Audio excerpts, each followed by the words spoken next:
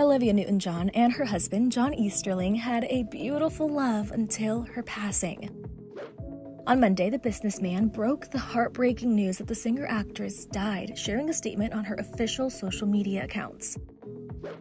Olivia and John's love story was unexpected for the Grease star. The pair met in the 90s but were not romantically involved until 2007.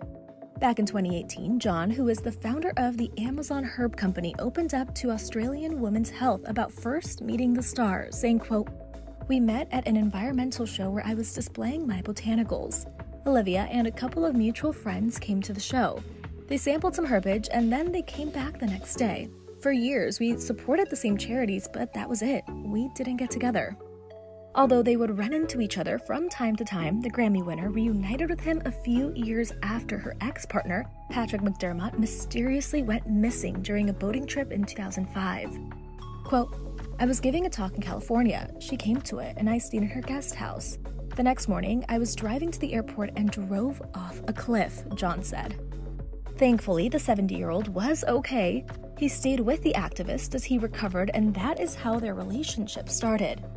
Back in 2016, Olivia told People, quote, "I dated a little bit, but I wasn't expecting to fall in love with him, and then, bam."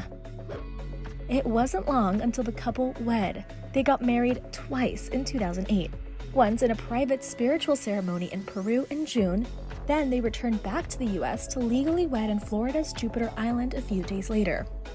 Back in 2016, she opened up to the outlet about finding love later in life, saying, quote, "I'm very lucky. I have a wonderful, beautiful husband who is just so loving and fantastic. I always tell my friends, you're never too old to find love. I found the love of my life at 59 going on 60. I'm grateful." Prior to marrying John, the Australian actress was wed to Matt Lattanzi for 9 years. The pair share one daughter, Chloe Rose Lattanzi.